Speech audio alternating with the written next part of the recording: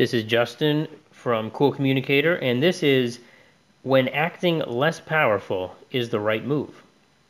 Some people think they have to act powerfully in every situation. Their goal is to quote-unquote win every battle. Always have a cleverer comeback. Always interrupt people more than they interrupt you. Have others laugh at your jokes but don't laugh at theirs. And the classic, never break eye contact with anyone ever. Be dominant at all times. That's how you become a strong, assertive communicator, even if it means being a total annoying jerk. Well, there's two big problems with this philosophy. First is that it's a lot of mental energy and stress, and second is that it just doesn't work. First, let's talk about stress and pressure. You have to be constantly thinking one step ahead of the other guy. You can never let up. You must always be trying to outwit and outsmart everyone else. You can't show an ounce of weakness or vulnerability. It's exhausting. It's not natural. No normal human being can maintain such a facade indefinitely.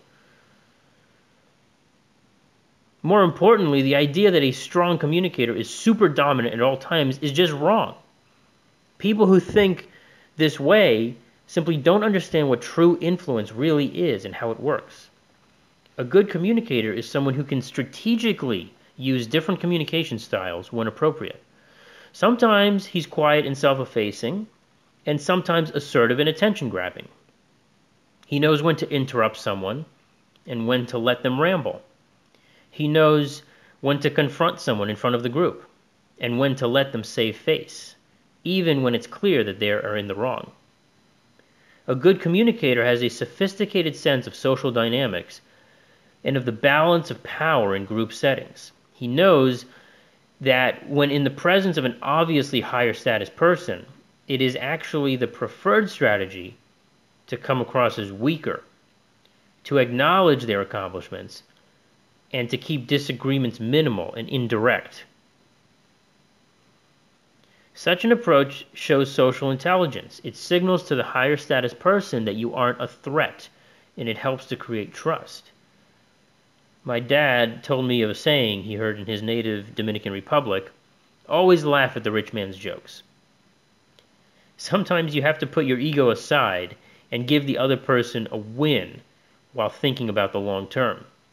A good communicator also knows how to time his disagreements. He won't just reflexively blurt out a contrarian opinion when meeting someone new. He will nod and accept what they're saying on the surface. Later on, in a situation where he has more control, he can disagree more directly and advocate a different perspective. Timing is everything. And the same principles apply to leadership. A good leader knows when to let others win. In fact, he often intentionally wants others to win much more than himself. If his team members feel like they're succeeding, they will work harder, be more motivated, have positive energy, and eagerly contribute. If only he, the leader, is seen as winning all the time, then the team's energy and motivation will be deflated. A good leader knows how to create the right mix of incentives, praise, recognition, private punishments, public punishments, and even mea culpas to keep his team cohesive and loyal. Narrow communication is limiting and self-destructive. Be flexible, be smart, and keep a broad mix of skills in your communication toolbox. Thanks for listening.